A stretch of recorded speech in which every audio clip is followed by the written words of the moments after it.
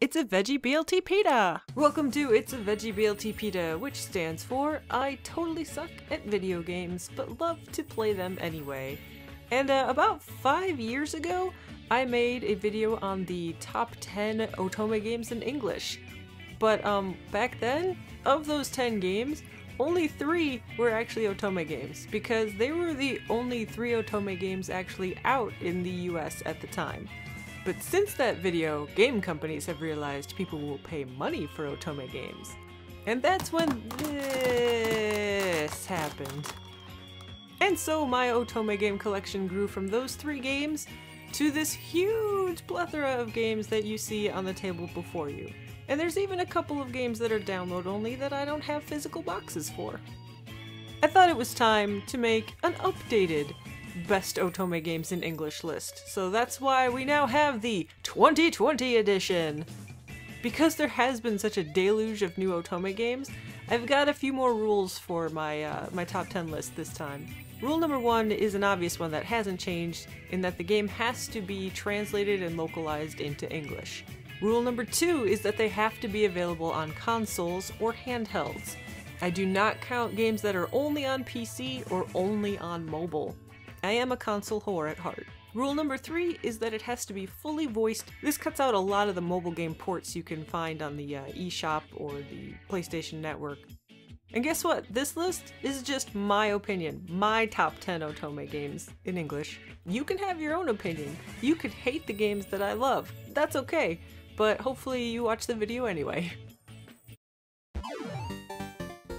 7 Scarlet. I'll be honest, the art in this game is okay. I mean, it's not bad. There's a couple of weird CGs or just awkward angles.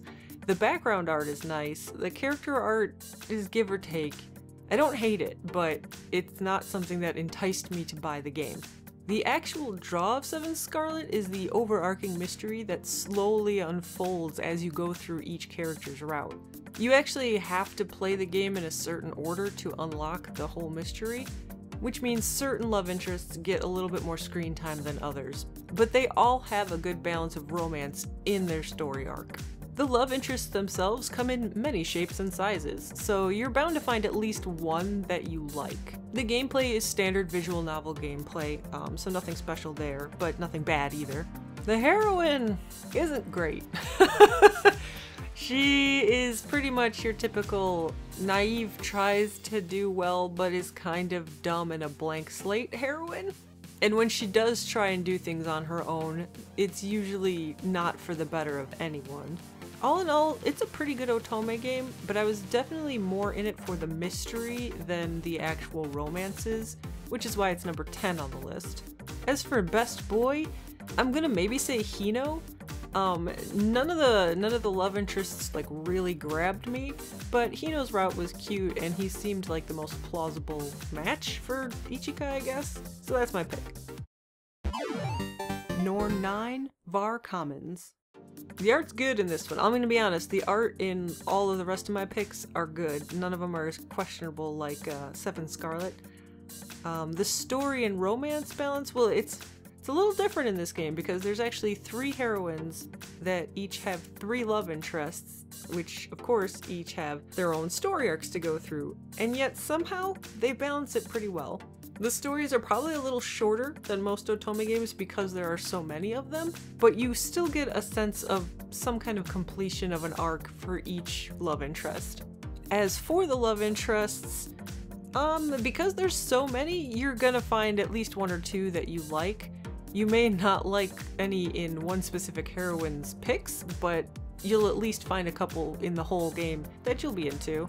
Gameplay, this one's another typical visual novel, so nothing to complain about there. Because there are 3 heroines, you're gonna probably have 1 at least you like, maybe 2 you like. They act differently. I mean, there are some similarities because, you know, they are the romance interest, but each of them has their own specific personality, which was a nice change to some of the Otome game love interests that you play as.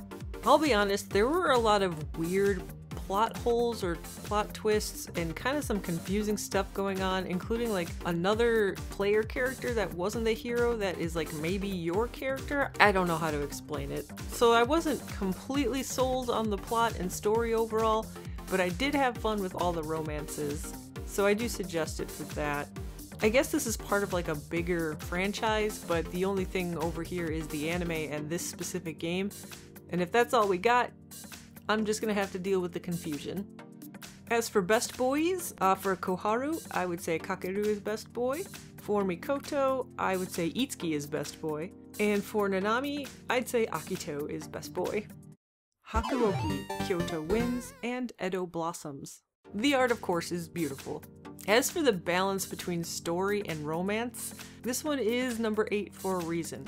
There is a lot more story than there is romance. And that's good for some people, and that's probably why Hakuoki was one of the first Otome games brought over to the US. But for me, I need a balance that's maybe even skews higher towards romance for me to really enjoy an Otome game. Like, the story has to be good, and Hakuoki's stories for all of the love interests are good, but there's just too much of it. It's kind of tedious to go through so much text of story before you can get to the next tiny little romance beat. As for love interests, there's too many of them. The original Hakuoki had 6 options. The Kyoto Winds and Edo Blossoms duology has 12 love interests to play through, and you have to go through both games to get their complete story. So that's 12 characters over 2 games worth of romance and story. That's a lot. I mean, it's good because, hey, there's gonna be someone for you and it's gonna last you a long time, but it's bad because the main story, at least for the beginning, is kind of the same for all of them, and that gets a little tedious to go through as well. Gameplay is typical visual novel. Once again, no complaints. The heroine, she's not as bad as Ichika from Seven Scarlet, but she's nothing to write home about either. There's some good initiatives she takes, like trying to find her father and, you know, disguising herself as a boy, but she doesn't really do too much useful after that. Hakuoki is kind of a Otome classic. It's Shinsengumi, it's samurai, it's dark. Yeah, I may not have mentioned that. Not a lot of people's stories end happily, because like real history says, the Shinsengumi didn't win. But despite that, the game is still definitely worth playing and worth having.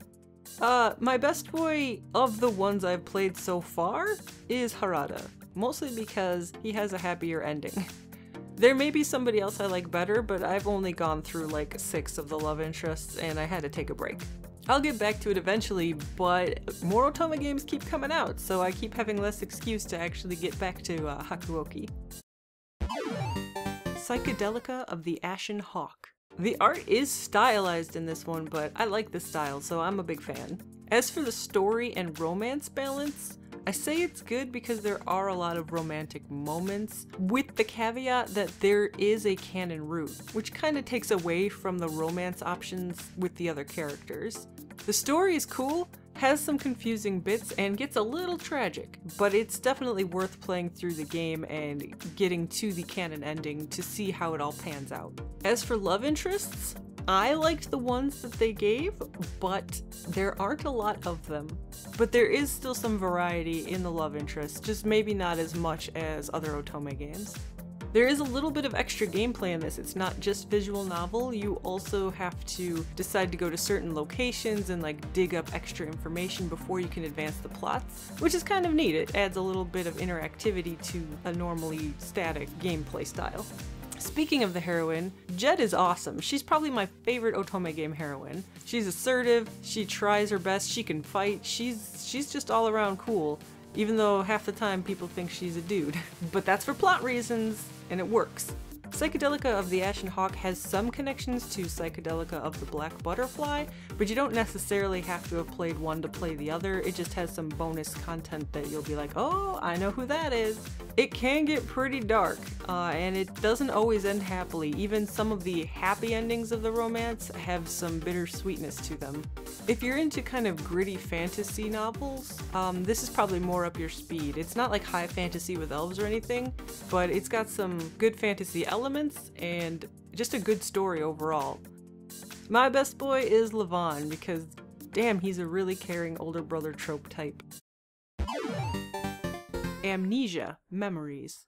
So this game was actually out when I made my video 5 years ago, but I hadn't played it. But I've played it now, and it made its way up the list. The art is another one that's really stylized, but I think it's really good looking as well. As for the story and romance balance, it does a good job. It leans more towards romance than story, which I'm okay with. The only thing that was kind of sad was each character's route is completely dependent from the other characters. In a lot of Otome games, you get to mix and match with the other characters and get along with everyone. In Amnesia Memories, it's boom, you just pick a route and you're on that character's route, and maybe the other characters will show up, but you're not going to interact with them much at all. But there's a lot of romance specific to each character to kind of balance that, so it works. The love interests are all different enough that you're going to find at least one you like. Plus there's a secret route to unlock that may not be to everyone's tastes, but hey, it's nice to have kind of a completion bonus. The gameplay is another standard visual novel one, so I'm cool with that. The heroine, she's not great. She's she's literally a blank slate since she has amnesia, but for some reason she has to hide that she has amnesia, and it doesn't always work very well, and she doesn't always make great decisions, or any decisions. She just kind of goes along with what her love interest is doing and their story. She's not the worst, but she's just really blank. That's the best way to explain it. I played Amnesia a long time ago, so I don't remember everything, but I remember enough for me to put it this high up on the list. There's some dark stuff going on, and some interesting treatment of the heroine from some of the love interests that may not jive with everyone, but I'd say give it a go anyway. My best boy is Toma, because, spoilers, sometimes I like a little yandere. Pio Fiore, Faded Memories. It has great character art, just look at it, it's cool. Pio Fiore is rated M for a reason. It's not for everybody, but if you like mafia storylines and you can handle some not great things happening, it's pretty damn cool.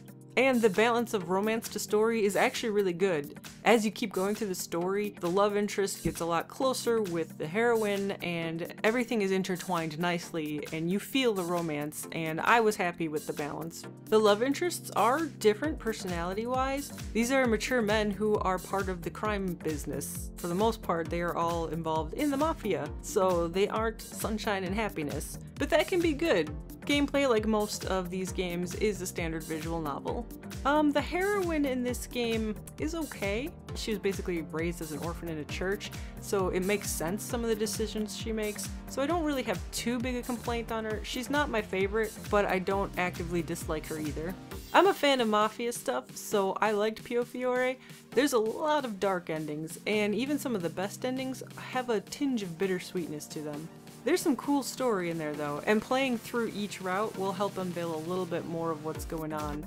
I recommend it, but only if you can handle the actual mature aspect of the story. My best boy was a toss-up. I was originally gonna say Nicola, but I have to go with Gilbert, mostly because he mentioned Chicago and how he came from there, and hey, gotta root for the hometown. Plus he's actually a really cool character, so he does win out overall. Nightshade. Look at the art. It's pretty. That's all I have to say. The story romance balance does a pretty good job. You get to know all of the characters in the beginning and then split off on their individual routes, but they still do a good job balancing some romance spots in the beginning, even though it could be anybody's game at that point. The stories themselves, some of them overlap, some of them don't, which was a little confusing, and some of them work out better than others, but each of them does have a hefty dose of romance thrown in. As for the love interests themselves, there's a lot of variety in the 5 love interests, so you're gonna find at least one that you like. Actually, come to think of it, with this game, I liked all of the love interests. That doesn't always happen, it's a kind of a rarity, but Nightshade is one of them. As for gameplay, as mentioned with most of these, it's a standard visual novel. The heroine is actually pretty cool in this game. She has some pretty cool skills since she was trained as a ninja, and she doesn't always make the best decisions, but doesn't always cause people harm either. Like, she tries her best as she was trained. Sometimes that doesn't work out, but you can kind of see why she's choosing that in almost all the routes. There's a couple routes where she just plays the damsel in distress, but it still works okay. I gotta say, this is another one that kind of has some darkness to it. People die, and in fact, spoilers, in 2 of the routes, main characters die. So I was not prepared for that when I played this game, so I wanted to let you guys know before you decide to play it to be careful of who you get attached to. There are some good happy endings in this game, but some of the routes, the happy ending is a sad ending, so be prepared for that. I still recommend it, but be prepared. My best boy has got to be Goemon, because he has a good ending. He's a happy-go-lucky kind of guy, but with a heart of gold.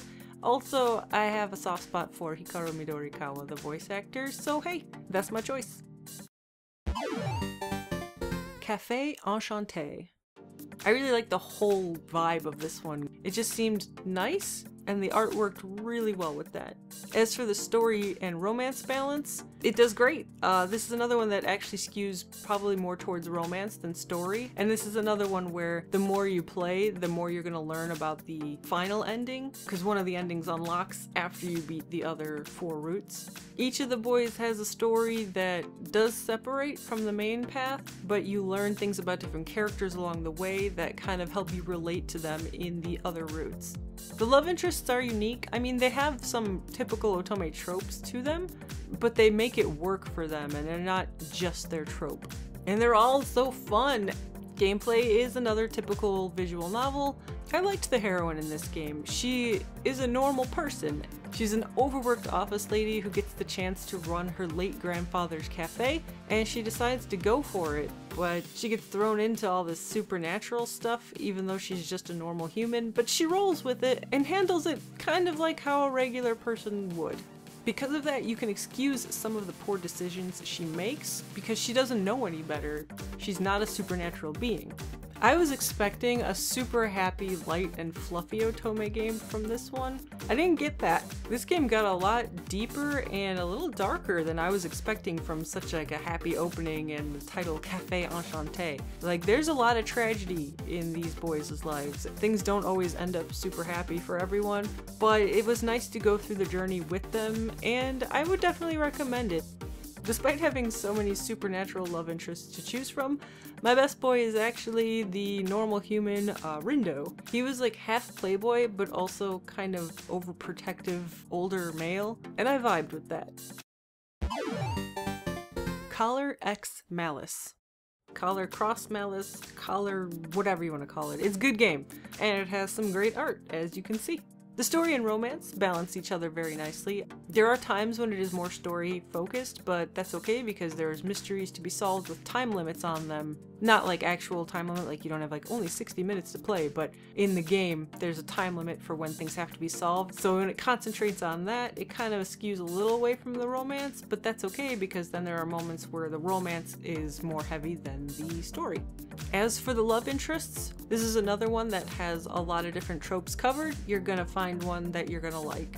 The gameplay has a little added minigame kind of thing where there are moments when you pretty much have to do a quick time event to shoot something. And if you fail, it sure does affect the story, so I hope you're good at quick time events. The heroine is great in this game. She is a police officer, but she also is trying to do her best to calm people down because some bad stuff happened. And so she has like a little bit of a naive but innocent personality where she believes everything can be okay as long as people are nice to each other. But she also isn't afraid to confront people if that's what's needed in order to make things better. Sometimes with a gun. This is another one that's a little bit on the dark side, to be honest. People get murdered, sometimes a lot of people. And there's a lot of fun moments too where they're all just kind of hanging together and you get a lot of good interactions that bring some levity to some of the darker moments of the game. I definitely recommend this one. I mean, it is number 2 on my list after all. I don't really have too many caveats. Like I said, it is a little bit more mature, it does have some dark themes to it, but all in all, I think it's enjoyable for pretty much everyone. It's got a good heroine, it's got some great love interests, and it's got a compelling story. It's a win. My best boy is Okazaki. He's super overprotective, and sometimes that's fun. As a side note, this game does have a sequel, like a fan disc sequel called Collar X Malice Unlimited, that goes even deeper into the characters and their relationships and their pasts. That may have colored me on my rating of this because I did play that, so I learned even more. I don't care, I recommend that too. So if you liked the first game, definitely buy the Unlimited sequel and play that as well. Code Realize Guardian of Rebirth. The art is great. I have zero complaints about any of the character designs. It's all unique and it's all beautiful. The story and romance balance out great. There's a longer common route, so you get to interact and know all the characters very well before you go to the individual route with them. But it works out well in this one because they're also introducing you into this fantastical steampunk metal London world. There is more romance once you split off to your individual love interest and follow that ending, but there's enough romance overall that I really didn't have any complaints about it. The love interests themselves are great. Once again, they cover pretty much all the tropes you could want. You may love some more than others, but there wasn't a love interest I didn't like, and as mentioned before, that's kind of a rarity. Usually there's at least one that I'm kind of like, meh, not really a fan, but I'll play through it just to get their story. No, all of these guys were great. The gameplay is your typical visual novel, but it's a good way to play Otome games. The heroine is pretty cool. You would think she would be like the blank slate kind of girl because she's had like kind of weird past. You'd have to play the game to figure it out. But she still has a bit of a personality and she's not useless. She can fight. Basically, she has like acidic blood and skin due to certain circumstances, which can be useful in certain situations. She's not my favorite heroine ever, but I liked her. There's a lot of fantastical elements and interesting story arcs that this game goes through. And the good thing about Code Realize is that they all have good endings. I mean, there are, the tragic endings you can get, but the good endings you get for all of them are actually happy endings. And I was like, yay, I'm okay with this. It's a happy ending. So great romance, fun story, happy endings. That's why Code Realize is my #1 Otome pick, at least as of 2020. As for Best Boy, this was the hardest one to decide. I can't decide between my two favorites. So because it's #1, it gets 2 Best Boys. We got Impei, because he's just such a cute playboy, Genki, naive, nice guy. And we get Van Helsing, because he's the brooding, overprotective, self-sacrificial guy. And you know what? I like both of those, and this game gave me both, so yay! Like Collar X Malice, Code Realize actually has 2 Fandisc sequels, so you get to learn even more about these boys. You get to see what happens after the story, and see even happier endings. There's like a Christmas special one that's like super cute. It adds 1 extra love interest and 1 kind of family happy ending. Like, this shit's good. If you like Otome games, you're probably gonna like Code Realize, so you should probably save up your money and buy those sequels as well, and just have yourself a merry Code Realize time. So those are my top 10 Otome games as of 2020. Axis already announced that they're like releasing 3 more Otome games in 2021, so this list will soon become outdated once those come out. But I wanted to make a refresh of my original video because hot damn, there were like no Otome games out by then. I was reaching, I was stretching, I put in Dragon Age for goodness sake, and there were like 3 options, I think. It's not an Otome game, it's not even close to an Otome game, but I had to do something. I was a fan and I wanted to make a video about Otome games, hoping that more were gonna come. And they did, and it was wonderful. Maybe in another 5 years I'll make another video with totally different games on the list. There were a lot of games that did not make the cut. That doesn't mean they're not good. Honestly, I have not hated any of the Otome games I've played that I bought. They've all been decent in one way or another. These are just the best of the best, of course. That wraps it up for this video. You've seen my top 10? You could tell me yours in the comments, or you can yell at me for not having good taste, or you can commend me for my amazing taste, because I know that's the truth. Anyway, I hope you enjoyed, and I'm gonna sign off and go play some more games.